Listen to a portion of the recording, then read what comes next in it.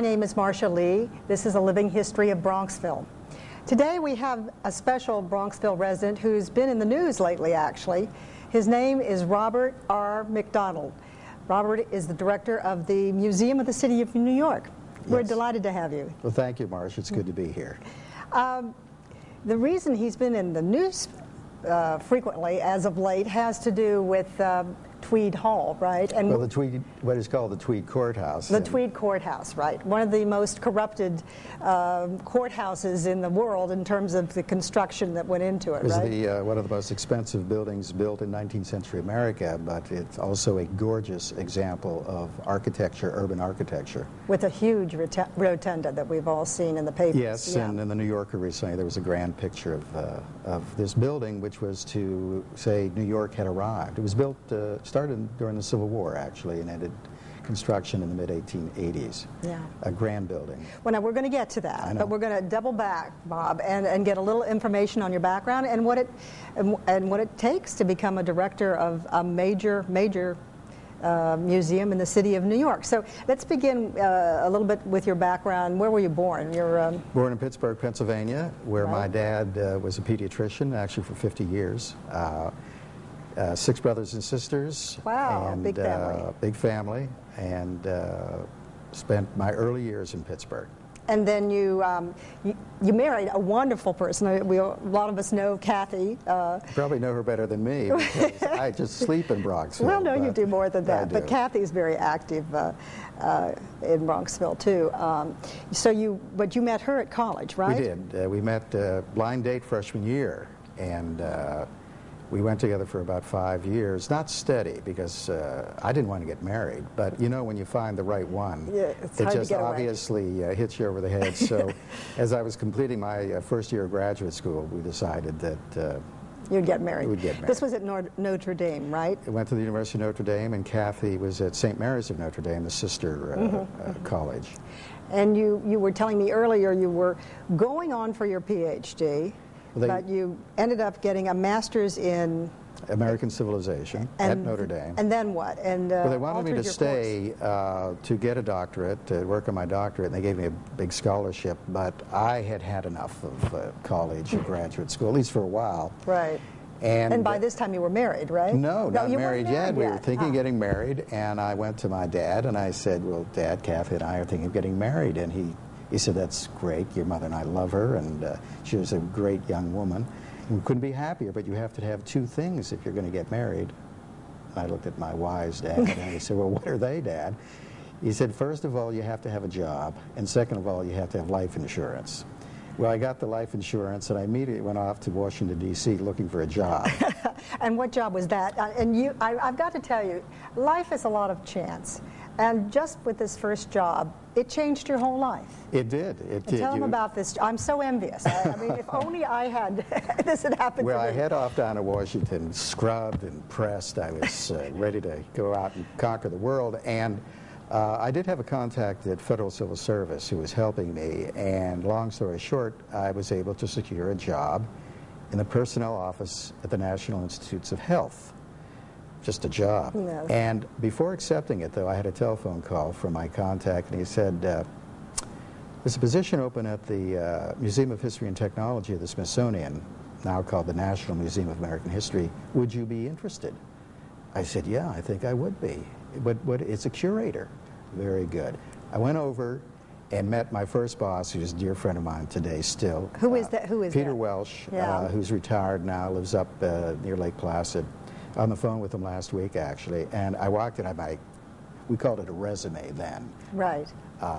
And I had my best tie on, and I was pressed, and he gave me the job, which was shocking because I wasn't really qualified. But I learned later why. Why did he do this? They had a vacancy, and if it wasn't filled, they were going to lose the position. And I was the closest one. But right place at the right time situation. Well, I was always interested in history since And what did you school. do there? I mean, you weren't there too long. I know you were a curator, but of what? Well, I was a curator in a division called Growth of the United States, which was created to do an interdisciplinary exhibition on the course of American history, drawing on all the collections of the Smithsonian. And so we, drawing from the First Nations, the earliest period of the United States history, to the end of the 20th century, or by then, and not the end, but the middle of the 20th century, we were creating this walk through American history. That must have been just perfect for you, though. Well, what do you it was mean? a great education. You were a history major. You had to start with what? But I knew the book history. Yeah. But I had no experience in what came to be known to me as material culture, the stuff of history. Right. And so those that year at the Smithsonian, where I was in charge of moving the folk art collection to a new gallery, in charge of chipping off a bit of the Plymouth Rock to put it on show or something. Well, I also was in charge of moving the oldest steam engine train in the United States, Tom Thumb, from one gallery to another. I'll never forget that because the whole building shook. I hadn't thought about that. I mean, really, they have all this stuff stored in all these warehouses and all these places, and that's a major problem. Well, as any great museum only has a small percentage of its collection on view at any one time. Yeah. This is true at the Smithsonian, where they have warehouses out at Suitland, Maryland, that have wonderful things. And a few years ago, I was head of the committee to accredit the National Air and Space Museum. And the reason I took the assignment, I always wanted to sit in the bombardier seat of the Enola Gay. Did you? I did. Oh, I know some men, well, one that's married to me that would just die to do that. The reason is the stuff of history. The Enola Gay is one of the most important artifacts in 20th century history, world history. It's a beautiful plane, obviously, but you can read about the dropping of the first atomic bomb, but when you see the plane and you can touch it, it becomes real. Really something. And that's the power of museums, is to be able to see the real. The real. Bob, we've got to move on. We are halfway even close to the Museum of the City of New York, but I just wanted to give you also a flavor of some other things he did along the way. You left the Institute, and then you became the curator of Bucks County Historical Society. Correct, in Doylestown, and one of the earliest collections of Americana, a great collection, that Henry Chapman Mercer began to gather late in the 19th century. Henry Ford used Mercer as an example when Henry Ford began gathering the collection for his museum in Dearborn, Michigan, about 20 years later. But that also exposed me to a wonderful collection of folk art, craft tools, paintings, Proctor, the whole range. And at that time, though, you became the director, not just a curator. Well, I was a curator-director. I was only 27, so the whole staff was older than I was. And, you know, you asked earlier, how does one become a director? You learn by experience, and I have scars all over my back. I bet. But it was a great... Some of the most recent just applied, right? My skin is pretty thick at this point in my career, but... it was a great experience for us in Doylestown. Our two boys were born there. Now, we forgot to touch on that. In addition to Kathy, there are three offspring. Matthew, the oldest, who's 35, married as an attorney in Hilton Head.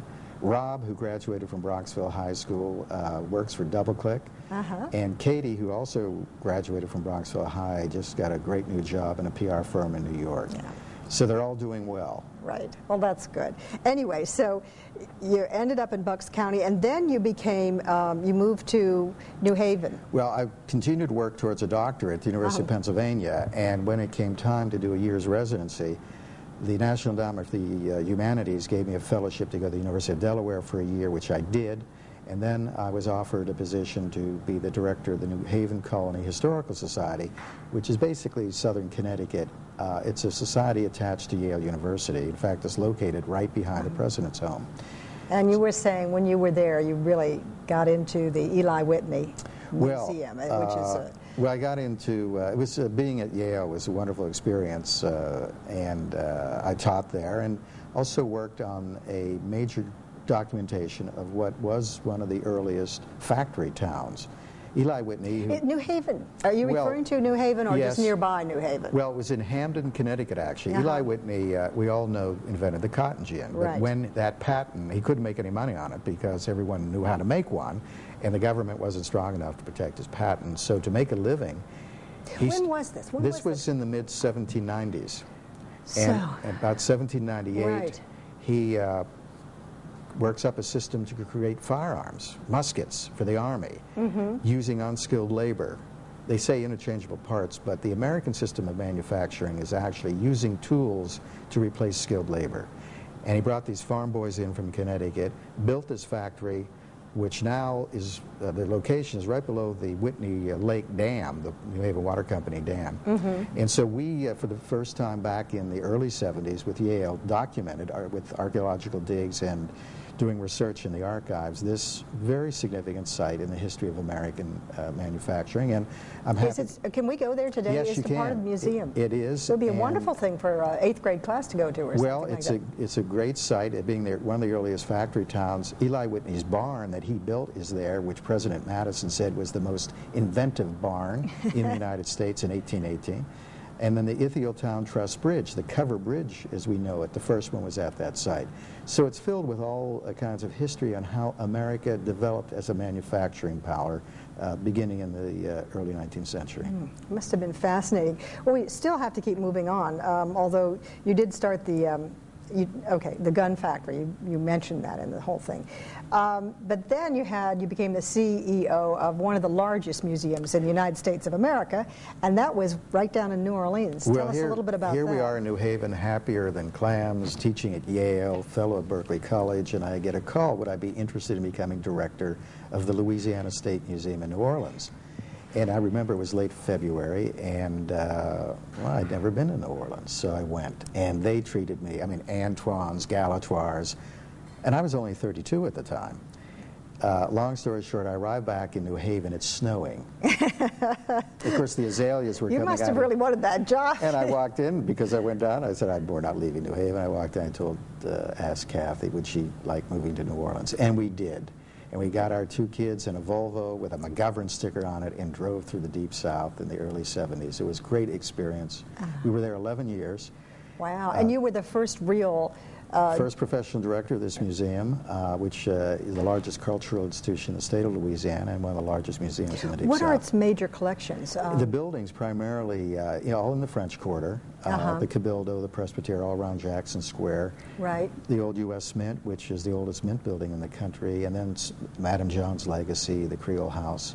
But when I was there, we also developed the museum as a statewide system. We did the old state capitol building in Baton Rouge, which is a Dakin building, and a museum in Shreveport, Louisiana. It was a great experience, and a learning one for me. And what exhibits you were mentioning some of the exhibits? Well, 2 of them I'll mention. During the bicentennial, we did Louisiana's Black Heritage, first time ever done in the Deep South. This museum had a tremendous collection of materials related to African Americans because South Louisiana, the slavery was controlled by the Code Noir, which kept families together. And there was a large population of free people of color who also owned slaves. There were artists. The first photographer was black. There were poets, newspapers, very distinguished history, but also the history of slavery in the Deep South. And this museum had collected in the early part of the 20th century important materials, including the last surviving slave block in the country. So we did a conference, and I knew we were doing something right, actually, when the Ku Klux Klan marched in front of the museum in protest. You have a habit of drawing. Well, history is about people and connecting people. And then later I did the largest show ever in the United States on Louis XIV called the Sun King, Louis XIV in the New World. Louisiana is named for Louis XIV. Of course, yes. And we borrowed from 26 collections in France, the Louvre, Versailles, Vaux-le-Vicomte. Wow, so you had to go over there and dig a lot of that stuff out. Spending time in Paris became a delight. I am sure. So those 2, we of course did a lot of other things in Louisiana, but those are 2 I remember. Then how did they rob you away? How did the Big Apple finally come down there and move you up to New York City? I was 42, and Louis Auchincloss called me. And he was the chairman of the board at the time. He was chairman of the board and a noted author, more than 60 books, and real New Yorker, from a different school, from an old school New York, but a real New Yorker. And I had been elected president of the American Association of Museums, our national museum group of 7,000 members. And I was on my way to Washington, actually, for a meeting, and Louis asked me to stop by New York. And as a favor to a friend, I did, because I had no interest. And I walked into the museum in the city of New York, a building that was a wreck, This is at 105th Street and 5th Avenue. 103rd, I'm sorry, 103rd, yeah. Right above Mount Sinai. Georgian building that was built in the early 1930s for the museum, never completed because they had ran out of money. And I walked in, and the place was not in good shape. You like a challenge, don't you? Well, I mean, this is the pattern that you had. And I walked out, and I said, I'm not interested. But then I really started to think about two things which make museums. One, the collection.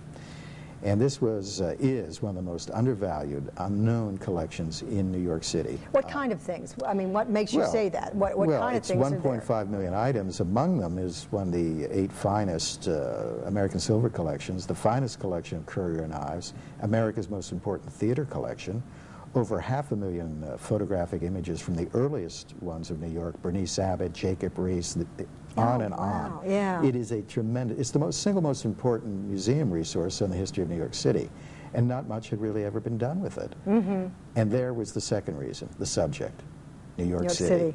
And I often kid when I talk with people, I say, well, you know, Philippe at the Met, he's got great art, sculpture, and Ellen Futter has bugs and stuffed animals over at Natural History, and Gregory Long at the Botanical Garden, what a wonderful place, has flowers and fauna.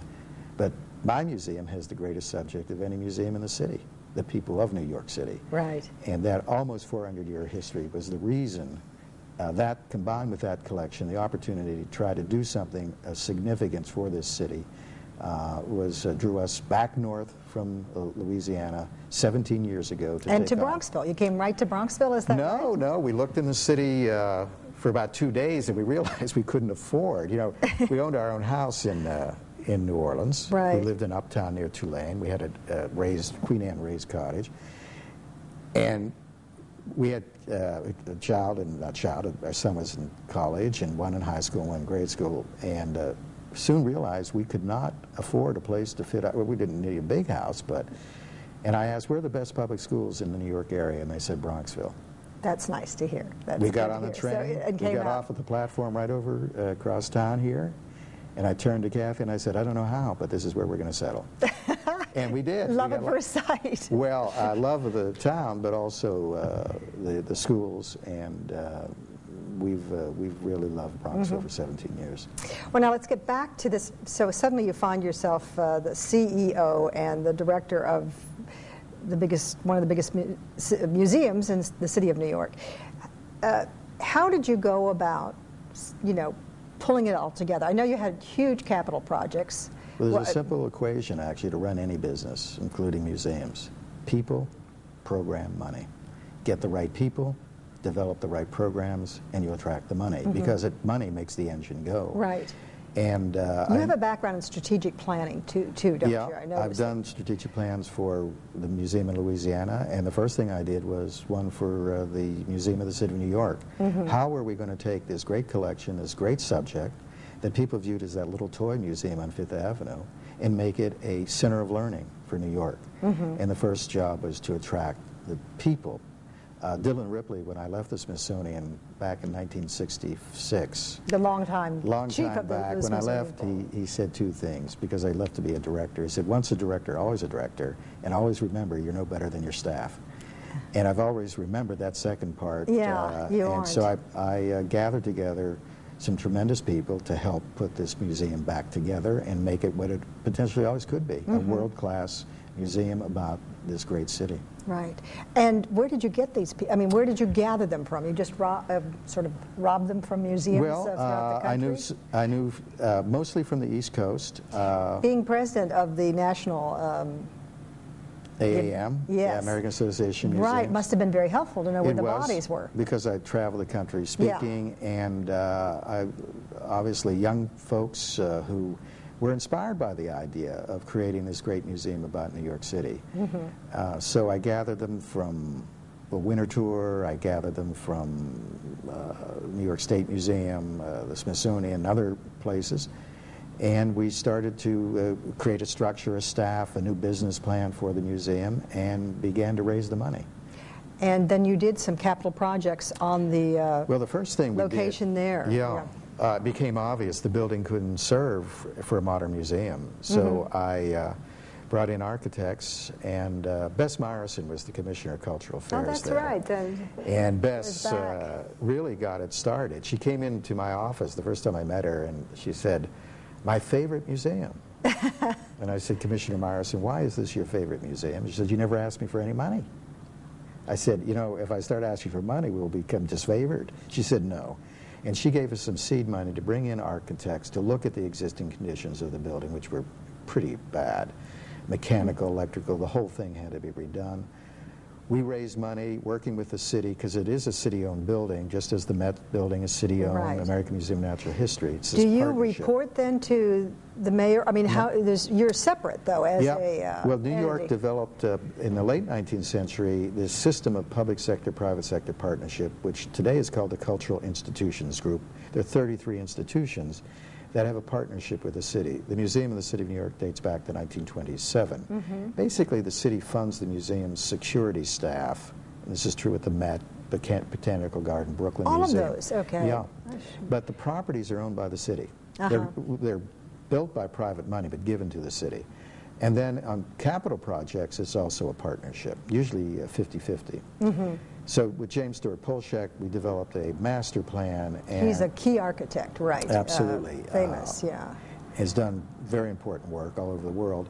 And Jim, we developed this grand plan and finished, all except the bidding documents, approvals of the Art Commission and every historic district commissions to transform the property on Fifth Avenue into this new museum. And when right before we were about to implement that plan, Mayor Giuliani asked me down to City Hall and sat in his office, and he pointed out the back window of his office, his ceremonial office at the Tweed Courthouse, which was surrounded in scaffolding, rusting, falling apart. And he said, "What should we do with this?" And I said, "Well, let me come back with a plan." And we came back with a plan called... Now, what was this early in his administration? No, it was in the summer of 1998, or actually in the spring of 1998. Yeah. And so they had already begun to do renovation. They had done nothing. Nothing had been done to the building. So you were really in on the ground floor. We gave the mayor a reason to restore it, because it was obvious it was going to cost a great deal of money. The building had been neglected for years. It is one of the great 19th century buildings of New York, over the United States. I think everybody was just amazed when all the little rooms and everything were torn away, and this beautiful, it's absolutely gorgeous, and it's a palace in a way. Yeah. Of course, when it was built, it was one of the most expensive buildings ever built in the United States. Right. But a great testament. You know, originally it was going to be the new City Hall of New York, facing north, as New York became the Empire City at the beginning of the Civil War, and it was going to be a great monument. Actually, it was to challenge Washington, D.C. as the capital, and this was going to be the Capitol building for the Empire City. That quickly changed to become the New York County Courthouse, fortunately, because the 1815 City Hall of New York City is a magnificent testament to New York. This delicate little building is where the powers running the most important city in the world work. It's a real testament to democracy, actually. In any case, it was a courthouse. Now, what was your game plan? You said he asked you for a blueprint, and you came back. I mean, what? Came back in about 3 months. Came back with the idea of Gateway New York. It was going to be an annex to the Museum of the City of New York, and it was a place where New Yorkers and visitors to the city could enter the city intellectually. Why is New York the way it is today? How did this city happen to become the city that we know? So what a wonderful theme. You learn that intellectually through the collections and exhibits, and then there was going to be a visitor center run by New York City and Company, so that after learning the high points or getting a structure to understand New York and enjoy it, you go out and explore this great museum without walls, which is New York City. And you can plan your tour, lifelong learning, learning from the city through New York City and Company, the collaboration with the Museum of the City of New York. So it was a gateway to the city of New York. Wow. And as most of you know, a new mayor came on board, Mayor Bloomberg, and decided against it. He did. Why? I mean, what could possess this mayor? If I knew the answer to that, I'd write a book. But it's been a mystery to many people. Yeah. To the museum's funders, to our trustees, to many supporters. I received a packet the other day from a grade school in Naples, Florida, with letters to Mayor Bloomberg from the students of the school, please allow the Museum of the City of New York to continue its program at the Tweed, because we had worked for 4 years and spent millions of dollars to create this great museum about one of the most significant cities in human history. Right. I think everybody was shocked. Well, we don't know, and I don't think the story is completed yet, although the story, that side of the story of the Museum of the City of New York, at least for the next 4 years, will not be moving there. We've had to cancel all of our You had quite an investment in it, too, hadn't you? Well, we had engaged Ralph Applebaum, one of the world's great exhibition designers, Cooper Robinson and Partners, our architect. We were developing a new library, a center of learning, exhibitory. New York City of Nations was the major exhibit where you'd walk through the history of New York and really kind of get a sense why the city is the way it is. Yeah. And you know, if you understand the history of New York, you really love New York. Right. Because well, you go back before the Dutch, I'm sure, with the Indians. First Nations, the Lenni Lenape, the Delaware tribe. Right. And that section of the major exhibition was called First Nations. It shocks many people to know that there are thousands of people here before the Europeans came. When the Europeans came up the river, people were all around. On the banks saying hello. I didn't know that at all, and I thought I knew something about New York City. That's what I mean, I knew there were Indians here because they sold the island of Manhattan for $28, right? But 24. 24. But so inflation, I get my history, inflation. $24 in goods. In goods. Yeah. Is there any truth to that? Somewhat. The value is a question, but the Dutch did rent Manhattan Island because the Indians did not have the concept of ownership of land. But for the privilege of using the land, the Dutch did give the trade goods worth, they say, in terms of late 19th century terms, $24. So many guilders, I forget what it is. And when did the magic time come when suddenly it was not the Indians, but suddenly... well, in the early 1620s. And now we're talking Plymouth. Well, we're talking the time of Fort New Amsterdam. Yeah, when... and if you understand the history of New York, you understand that the character of New York was formed very early on. And three fundamental elements in that character. One is diversity. There were 18 different languages spoken in New Amsterdam in 1648. I'm just amazed. Today there are 160 languages. There were obviously Dutch, but French Huguenots. There were Mennonites. There were Catholics. There were Jews. There was a Muslim. In 1650? Yeah, there was a Muslim called the Turk. Diversity. Something. So that's the first element. Yeah. The second one is that of all the North American colonies, New York was not founded for religious or geopolitical reasons, founded for one reason. New Amsterdam was founded for one reason. I'm sorry, I fail. What was the reason? Make money. Make money. Well, there you have it. So I think that's a theme. The more things change, the more they stay the same. That's why knowing the history, the entrepreneurial spirit and creativity. Why was it to make money? I mean, for the members of the investors of the Dutch West India Company. It was a company town. Yeah. And the third element, which people are surprised at, is that New York has been the cauldron of American democracy. It's where the struggle for individual liberty has taken place, more than in Boston or Philadelphia. Beginning with those Dutch settlers, or those settlers in Amsterdam, demanding citizenship, to freedom of the press, to women's rights, gay rights, civil rights. They were now that you're putting it together. This is where American democracy continues to be formed. And so those three themes we were going to in this great big exhibit called New York City of Nations tell. Because if you understand that, then you become part of the history of this city, and you feel it. You can walk through the city and say, I'm part of this continuum. It's still going on today. Mayor Bloomberg, did you understand that, and do you know what you have just done? I can't resist because, you know, well, we're going to tell those stories up. You have put your life into this, and it must have been tremendously it's a great disappointing. But for New York City, because we have great art museums, we have a great museum of natural history. This was going to be a great museum of history about New York, a visual history. Right. Exciting place. Is there any chance that maybe it can be revived? Well, when I did tell the mayor that, and his people, I'm a firm believer in the power of ideas. This is an idea that will happen someday. It will not happen now because I think too much has gone on, and the mayor has made a commitment not to move the museum there, although people want us to move to Lower Manhattan. And it would be wonderful for Lower Manhattan. Well, it was going to add $19 million to Lower Manhattan's economy and $43 million to the city's economy. And for a lot of people, what has happened does not make sense. I think the story still is being played out, but the museum will not be moving to the Tweed. Do you see the Mayor Bloomberg indicated he wanted to move the Board of Education into that building and some schools there, which makes me personally weep. But do you see this happening, or do you see him moving into that building, or what do you see happening? Well, I'm putting you on the spot, Robert. Historians cannot predict the future. Right. But I did tell my staff and colleagues that if the Board of Education ever moves into the Tweed Courthouse, I will walk down Fifth Avenue in my bathing suit. You've heard it. So that's how I am of that. I hope you never have to no, I know. Your bathing Most people suit. hope that I don't have to either. Especially not in the middle of winter.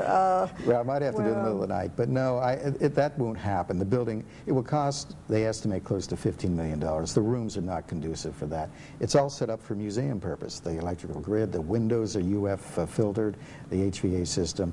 To adapt it for office space would cost a great deal of money. And most people in the city feel that the Board of Education will not be moving in there. And there's 11 million square feet of empty office space in Lower Manhattan right now. Right. And to take that out also of Brooklyn, Brooklyn doesn't want to lose those people working in the heart of Brooklyn near Borough Hall. Right. So New York being what it is, there are going to be a lot of rough spots before the Board of Education moves into the Tweed. I don't think it'll be an easy battle for Mayor Bloomberg. We could just go on, and unfortunately we can't, but I did want to point out that you have produced how many books? I mean, you haven't written them from top to bottom in each case, but a number of them. I've been involved in New York, about 24 books and catalogs produced for the first time, actually. What are some of the major ones? What are the ones the first one we did was the history of homelessness in New York. We did an exhibition at Catalog, and Brooke Astor actually funded it. Did she? But we did a book on the history of public health called Hives of Sickness. Then Our Town, images from the Museum of the City of New York. Broadway, 125 years of musical theater. I love Broadway. Painting the Town, we did with Yale University Press just recently from an urban scene painting collection. Al Hirschfeld's New York. And we're working on a book right now with Abrams called The Day Our World Changed, which will be a presentation with an exhibition of the art of young people of New York City responding to September 11th. And when is that due to be published? September. It'll be coming out in September. It will be our anniversary show for the 911. Yeah. Now, regrettably, as most of you know, Robert has decided to resign. So you'll be leaving the museum as of August 31st? August 31st. And what next? Well, that's a good question. I know you're not going to be sitting around. My children ask me that. Dad, do you have a job yet? And you've got your life insurance, but you need the job, right? No. I've been in New York, director of the museum for 17 years. I've been working in museums for 37 years, and I've loved it. I have been approached about being director of other museums, unfortunately not here in New York. But I've also been approached by universities. I've been approached by some commercial outfits. A very dear friend of mine who, I won't mention his name, was involved in a very big merger in New York recently. I'm trying to think who this could be. But in any case, he said, don't make a quick decision. You have time. And we do. Our children are grown. Yeah. And I'm not retiring. First of all, Kathy wouldn't allow me to retire. But you make her sound like a slave driver. No. Kathy is a good friend. She is a very, a wonderful person. She knows me too well, though. I would be unhappy if I weren't active. With all that you've done, yeah. Well, I've been doing some work for the State Department, as you may know, on 911, and I just came back from Delhi, India, actually, where we opened an exhibit there that the museum organized. You traveled really rather for 2 weeks straight. Yeah, I went to Damascus, Syria, and met with, we're trying to set up a heck of a time to travel in that area. It was a great deal of tension. I'd never been to Damascus, and of course, We have a show right now at the museum called A Community of Many Worlds, Arab American New Yorkers, the history of Arab Americans in New York, and a book will be coming out next month from Syracuse University that I put together on that subject. Never been done before. Yes, and it's important. But in any case, we, in the larger museum community, we're trying to establish broader exchanges between American museums and museums in the Arab-speaking world. We know so little about the Arab world, and we absolutely need to. Yes. They are reaching out to us, our colleagues. There's no anti-Americanism on a one-to-one basis. They are obviously upset from their perspective on what they view as a one-sided view of what's happening in Israel-Palestine. But they do want closer relationships with their American colleagues. So working with the State Department and the American Association of Museums, we're going to try to do that over the next several months. So I have a lot of things going on in addition to that. Yeah. But, it's an exciting world. It is. Well, history, I often tell students, if you think history is boring as a profession, think about all the different things you can do with it. You can teach, you can be in museum work, you can be an archaeologist, an anthropologist. Right. But if you want to be a good historian, you have to be interested in people, because history ultimately is the story of people. People, yeah. Now, we're going to have to end this, but you are on the Bronxville Historical Conservancy. Very proudly so. And you have gotten some wonderful speakers for us. Well, I've been involved in getting George Plimpton. And Paul Goldberger, the first speaker, who I thought did a great job of really defining Bronxville as place and why Bronxville is so unique and important. Right, from the New Yorker, yeah. And I got Robert Kennedy Jr. was involved in getting that. Bob Briggs and I worked on that. And I've been advising the Conservancy on grant making and some of their programs. So it's been my volunteer work here in Bronxville, my way to really get to know my neighbors better than, because every morning I'm headed off to the city and every night I come back, sometimes very late. But Bronxville is my country home. Right. And I put the old professor side of you and the idea of maybe Bronxville seniors, you mentioned earlier, getting really involved in the history of New York, of Bronxville. Right. Doing something Bronxville students, people, we have a large retired population here, getting involved in understanding and documenting and thinking about Bronxville as place. Because place is important. Time, place, and self are the elements of really a balanced society, of understanding that. And there's so many things that young people and seniors and young families can do here in Bronxville to better know this community and know each other, and ultimately to better know themselves. Yeah, and it is a special community. Well, thank you so much, Bob, for joining me. We'll be interested to see if you have to walk down Fifth Avenue in a... It'd be a nightmare if I have to, for everybody, including me. I'll keep my fingers crossed that you don't. Again, thank you very much, and thank you very much for joining us. Good night.